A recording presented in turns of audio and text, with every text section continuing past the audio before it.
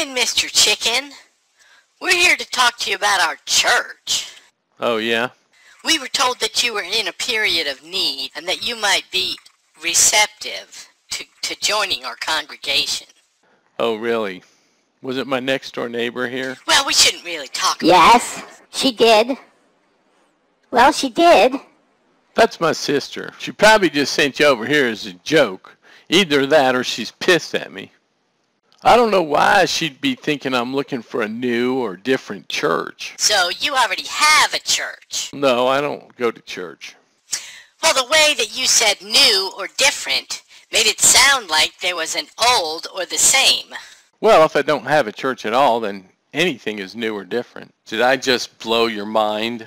Would it be okay to sit down for a few minutes? Sure, come on in. First of all, I'd like to leave you a copy of our holy book. This will explain everything about our religion and what we believe. All right. Like what? Like loving God, loving each other, feeding the hungry, helping the poor, forgiving the people who hurt you. All right. Well, that sounds good so far. But why do I need your religion to do those things?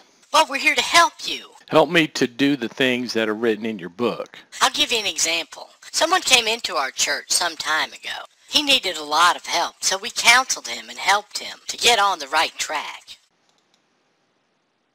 Go on.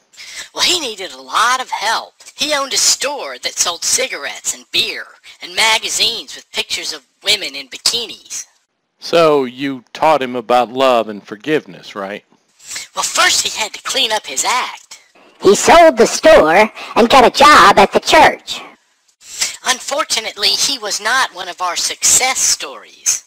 Shortly after that, his wife left him. We can't condone divorce in our congregation. So, was this a squirrel named Dwayne? Do you know him? Yeah, the last time I saw him, he was standing on a ledge. Do not jump. It is not worth it. I am sure your insert family member here cares for you a great deal. It was unfortunate. So, wait a minute. My wife left me with 2 kids here. I'm living alone. And you're here to help me by telling me I'm living my life wrong. And if she divorces me, you'll kick me out of your church anyway. You have to get your life right with God. But let me get this straight now. This squirrel had his life just fine. He had a store and a job and a wife, and because he came to you for help and did what you told him to do, he lost everything and then you cast him out. Well, that's one way of looking at it. He already had a successful store. Why didn't you just tell him to stop selling cigarettes and beer and those magazines? Tell him to sell something else, fish bait, I don't know. In our book, there's a story of a man who wants to get right with God, and he has to sell everything. So does that standard apply to everyone in the whole universe? Well, no. If everyone sells everything, then who's going to buy it? So you brought him into your church, and then you cast him out for the problems that you caused him. Let me ask y'all something. Do you really not see a disconnect between the things that your book is saying and the way that you run your religion?